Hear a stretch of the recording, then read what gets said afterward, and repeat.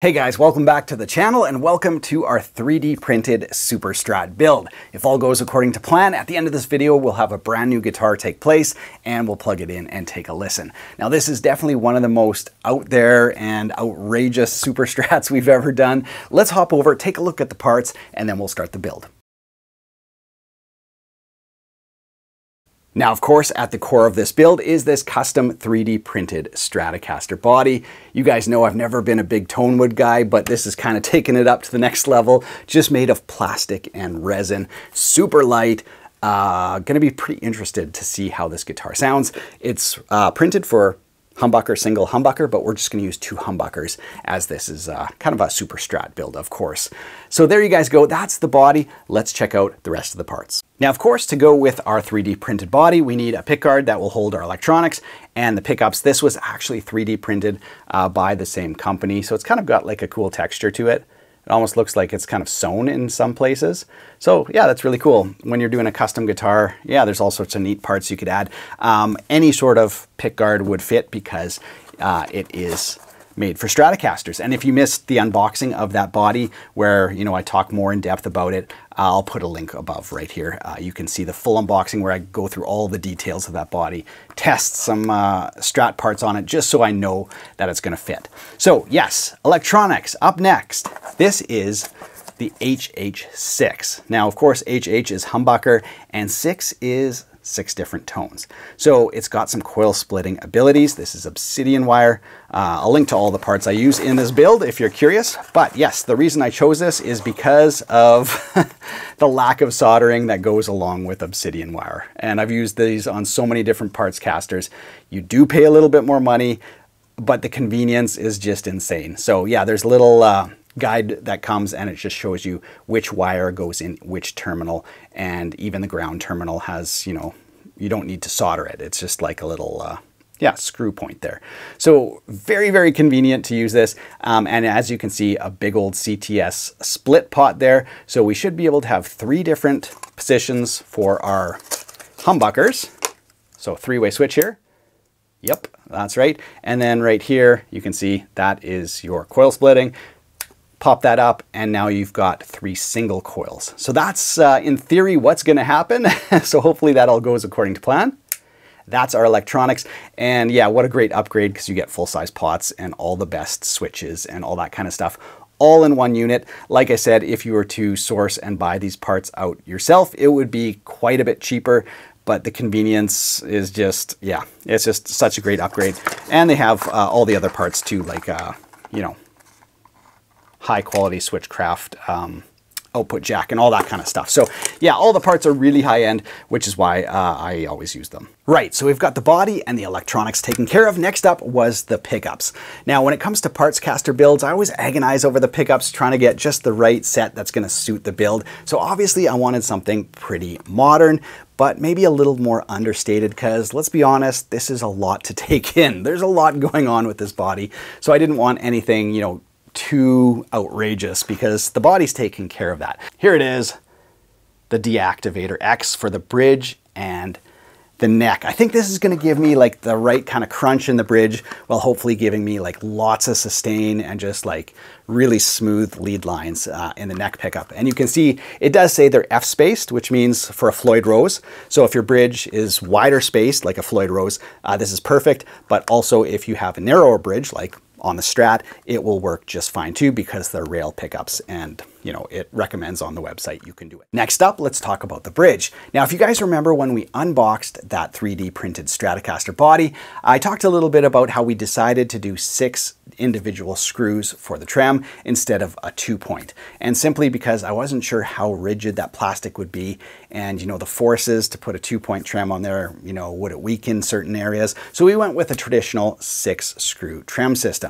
But looking at it, I think a 2-point is gonna be okay.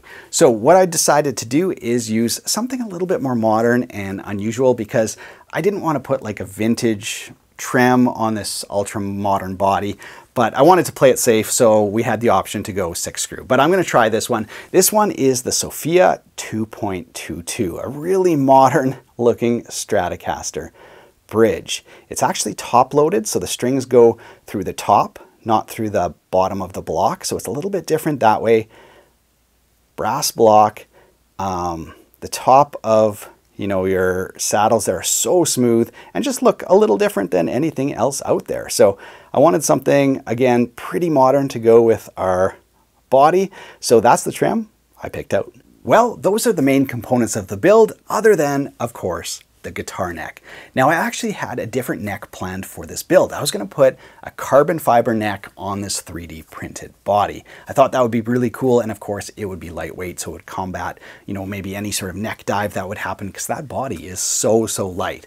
But couldn't make that happen. There's so few companies on planet Earth making carbon fiber necks that will bolt onto a Strat or Tele, and the waiting list is absolutely long. So I couldn't make that happen. So second best option that turned out to be, I think, pretty cool is, of course, the True Temperament neck. If you guys missed my video on this, I will link to it above. It explains all the craziness going on with this neck. But I think, yeah, the combination between, you know, the twisted frets here and the 3D printed body is going to kind of probably bend a lot of people's minds when they pick up this guitar.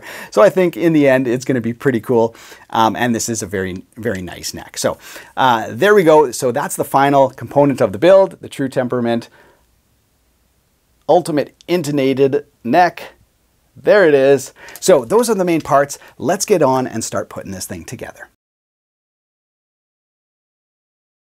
Now, step one is going to be a little prep work, getting everything ready to be installed into the pickguard. So the electronics from Obsidian wire, that should be really easy to install. What we have to do is take our pickup wires and our wire cutters, strip back the outer casing here, and then expose our 4 inner wires and yeah, strip those wires as well and get ready, get them all prepped and ready to go into the Obsidian wire kit. So that's step one. And then of course, with the little quick connects, we can attach them to the pickups themselves afterwards, which is going to be very convenient. So that is step one. I'll be back once we have this all installed. Now, as you guys can see, we've got our 2 pickups installed into the pickguard along with our wiring. Very simple stuff. And thankfully this aftermarket pickguard, everything just lined, you know, perfectly up, and that switch sounds good. And then we've got our DiMarzio Deactivator X. So it's kind of going to be blacked out on the pickguard. Next up, what we need to do is, as you can see, I've prepped the wire as I was saying earlier. So we've got everything stripped, and yeah, then it's just a matter of putting in our quick connects here. There's one. Here's the second one. And DiMarzio gives you like a ton of wiring, which is nice, depending on, you know, what you need. We don't need a lot because it's all going to be going into our Obsidian wire quick connect system right there. So that's our next step, taking these wirings and putting it into our Obsidian wire kit. All you need is a screwdriver to depress the little mechanism, slip your wire in, let go, and you're wired up. Well, you guys, I've ran into our first problem. There's always one or two that crops up when doing a parts caster build, and this has to do with the location of the output jack right there. Now that is printed pretty tight. So when you just put an output jack on there, it fits perfectly. However, once you attach this and a cable goes into it, it simply does not fit. Now, I'll show you guys here. It's very clever the way he printed a little canal for the wiring, which does work really good, I must say. So let me just slip that through. There we go. So yeah, it's really clever right there. He just printed a little tube for your wiring to go from the output jack into the main control cavity. But as I'll show you guys, it simply does not fit. And once you add a cable in there, the holes don't line up. You can see there's a good 1/4 inch there, so, and that's pushing all the way up. And you can't put it on upside down or whatever. It's just simply too tight. So it needs to be extended towards the trim by another good 1/4 inch or so, because once you have it attached and a cable goes in, yeah, it's just not gonna work. So the holes just simply do not line up. And I think, I've been thinking about a few options for this. I think maybe one of the best options would be maybe even just to cut out a plate maybe out of old pick guard or something like that, that fits perfectly on there, and then just do a straight plug in. That's not my preference. I do have some 90-degree cables, so I will use that if I end up going that way. But I think right now, cutting out some pick guard, screwing it in, and just putting the jack straight in, making sure there's enough clearance for the cable to go in, which I think there will be, and then just going with a 90-degree cable. I think that's going to be my solution. I'm going to keep thinking about it. In the meantime, I'm going to mount up all the electronics into the body, which is a big step for the build, and I'll be back. All right, update time. As you can see, I've got the electronics all mounted into the body. The only thing I need to do yet is solder that ground wire into the trem claw, and of course install the trem and stuff like that. But yeah, all the electronics ready to go. I took an output jack from a Stratocaster, just a regular jack, obviously would not fit with the electronics in there, and I traced it out onto a black pick guard. The only thing I had that would cut through this, other than like a jigsaw, and it's such a small piece, I just didn't want to use it, was tin snips, like regular big wire cutters. This stuff's just way too thick. So yeah, there it is. So I've roughly cut this out of a black pick guard. I'm going to take a Dremel tool and just smooth out all the rough edges, but that's where we're at with this. Then I'm going to drill a hole into it, well, 3 holes to mount it into the body here, and then also a straight mount. I've double checked that if I mount it flush like this, a cable can reach to the bottom of the cavity, and if I had to punch through the back, it wouldn't be the end of the world, but I don't think I need to. So that's where we're at with that. So I'm going to take a Dremel tool, smooth out all the edges, try to make it look as nice and factory as possible, and then I'll take this same jack and trace out the holes, drill them into the pick guard, and put on the plate. Not something that you anticipate you have to do, but sometimes when you're working with such custom parts that, there's not a high volume of these bodies going out, but hopefully, after the manufacturer looks at this video, they'll be like, okay, we need to like really test out this before we print it, and then they can adjust their file and no one will have to do this again. But as I'm one of the firsts, that's what we're running into. Other than that, everything is going super smooth. We obviously need to just add knobs and switches and that kind of stuff, but that's where we're at. So I'm gonna head out to the shop and use the Dremel, and we'll be back. Well, you guys, I'm back, and well, it's not the most elegant solution in the world. It is a solution. So yes, you can see the pick guard I cut out there, just rounded it off with the Dremel and then sanded it a little bit so the edges aren't too crazy sharp. And the main thing is, of course, that you can do this. And obviously, as I mentioned, I'll be using a 90, but it clicks in really nice, and that's the main thing. So yes, sometimes have to think on your toes when you're doing a build like this. And yeah, that's what it looks like. Like I said, maybe not the best, but the best I can do in a short amount of time. So let's keep going on with the build. Next up, let's go ahead and drop in that trem, that Sophia 2.22. And like I said, we have it drilled for 6, but I didn't really want to put a vintage trem on this build. Now, when you're using your screws, make sure you have the kind that doesn't have the threading all the way up. You need that smooth right underneath the top, so that where it interacts with the trem, it's not going to be grabbing onto threading, which of course is going to mess a lot of things up. So we're going to go with 2 points here, and we'll just put it down enough so that the edges of the trem are going to be interacting with sort of like the smooth portion of the screw, so it can do a little bit of that action.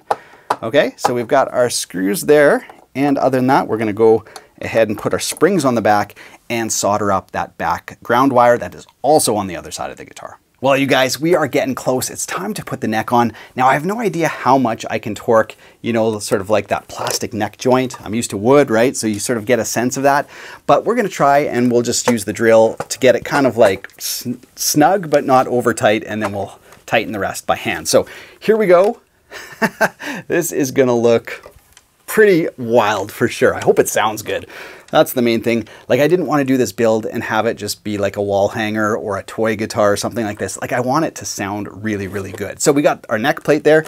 We'll just slide that into place and start a few screws here. Well, you guys, I've thrown some strings onto the 3D printed Super Strat, and we're down to the details. I'll talk about what I did to the bridge in a second, because I changed my mind on that as I was stringing it up. But now, yes, we need tip on our switch, There we go. And since this is a custom build, I decided I think it would be cool to use some pedal knobs just for something a little more custom. They have set screws on them, so you can just sort of like slap them on and then use a screwdriver to tighten them up. So basically, that's what we're going to be looking for. I think that's going to look really cool. So I'm going to go ahead and affix those. And then the other thing we're going to do is some DiMarzio strap locks or clip locks. So this end goes into, you know, there or here, and then the strap clips on. So we'll look at that in a second as well, just to secure it and to give it, you know, that super Strat vibe. So I'm going to go ahead and use a screwdriver and tighten all of these guys up and put in our DiMarzio clip locks. And we'll be back for, I think, some tones, but I do want to talk about what I did with the bridge before we plug it in, so we'll be back. Well, you guys, we are officially done the 3D printed Super Strat with the true temperament neck on it. Locking tuners from Grover. If you watched the neck unboxing, you know I installed the nut and the tuning machines in that video. But yes, here it is. Now, in terms of the trem, I said I wanted to mention something and I want to weigh it, although it does not feel that much lighter than a regular Strat, so it should be interesting. I'm guessing right around 7 pounds. I was hoping it would be like maybe like 6 pounds, but we'll see. You never know. So there you go. Now on the bridge, as I mentioned, I wanted a 2-point trem, but as I was tightening up the strings, I sort of felt like the screws were bending forward a little bit just when I used 2, so I did reinforce it with 6 screws there, which means, well, I blocked it. So there you go.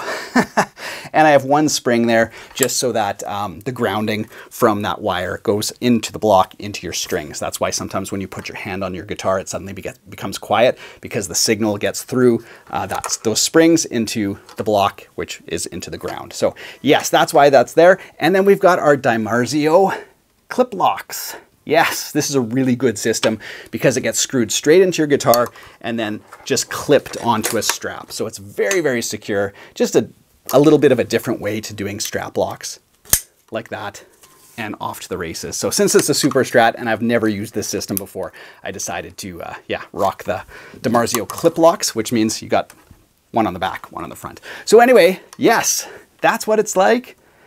Can't wait to see what this thing sounds like. Such an unusual build. I never thought I'd be doing anything like this. Let's go ahead, throw it on the scale, and then listen to some first tones. Well, let's go ahead and weigh it. As I said, it doesn't feel particularly light to me, but you never really know. So here we go with the clip locks and everything, full weight of the guitar. I figured it's probably around 7 pounds or so. Let me just flip that there. Oh, there it is, 6.97. So it's bouncing between 6.9 and 7 pounds. So not particularly light, but yeah, as I said, it felt like a regular Strat kind of to me. So there you go. Let's plug it in and take a listen. Well, you guys, here it is. First tones on a brand new guitar. 3D printed Super Strat. There is not much of a body to it, just a little bit of plastic. What is it going to sound like? Well, let's find out together. So we got the DiMarzio Deactivator X neck pickup. Completely clean. I just want to know if it's going to sound like a regular guitar. So let's start off clean in the neck and just, yeah, see what it sounds like. Here we go.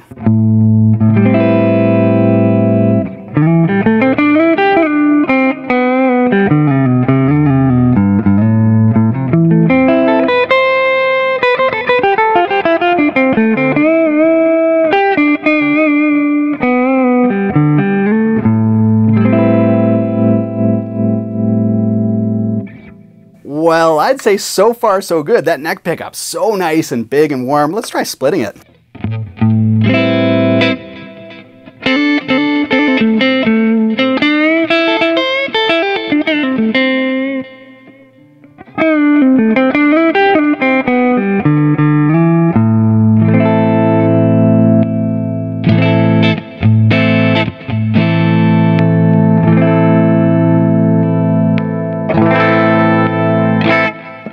Well, yeah, we definitely have 6 tones, and to my ear, this thing sounds fantastic.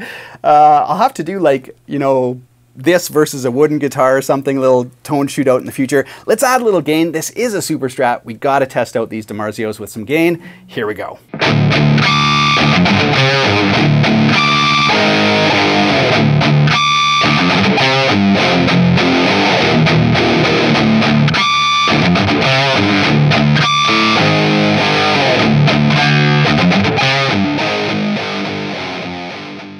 So here are my final thoughts on the brand new parts caster, the 3D printed Super Strat. Really interesting build, definitely a head turner with the combination of that true temperament neck and the 3D printed body. But really, you know, as I said in the neck unboxing and when I installed it, it really doesn't slow you down too much. So that's really, really cool. Now, in terms of like working with a 3D printed body, well, it was first time for me for sure. And I would not, you know, be scared to do it again. It's pretty cool. And, you know, barring a few little issues like this that we made kind of work, yeah, you know, it's not too bad at all. And to my ear, like when I plugged it in, I didn't think like, wow, this has some weird frequencies attached to it or anything. Like, oh man, like, yeah, it's got no low end or it's got no high end or anything. It sounded balanced, especially, you know, played clean and stuff like that. It sounded like any other guitar to me. And like I said, I've never been like a tone wood guy. And this, I think, just solidifies it. Like I said, I might do a little shootout in the future where I compare, like, you know, an actual, you know, alder-bodied Strat or something like that up against this, just to confirm my suspicions. But yeah, on first plug-in and everything, it plays nice. It sounds great to me. And yeah, so what a fun build. Like I said, I always love it when I can find things that people are doing to the guitar that make it a little bit different, and this certainly fits the bill. So hopefully you guys enjoyed coming along on this build. If you did, be sure to subscribe to the channel. We got lots of great guitar content lined up for you guys going forward. Other than that, I'll link to all the parts that I used in this build as per usual. So the body, the trim, the pickups, all that kind of stuff will be down in the video description below. If you're like, hey, I liked that part, or I liked whatever, then you can find it for yourself as well. So there you guys go. Hopefully, yeah, you enjoyed the journey, and this was something really unusual and a ton of fun. So anyway, hope you guys have a great week. Take care.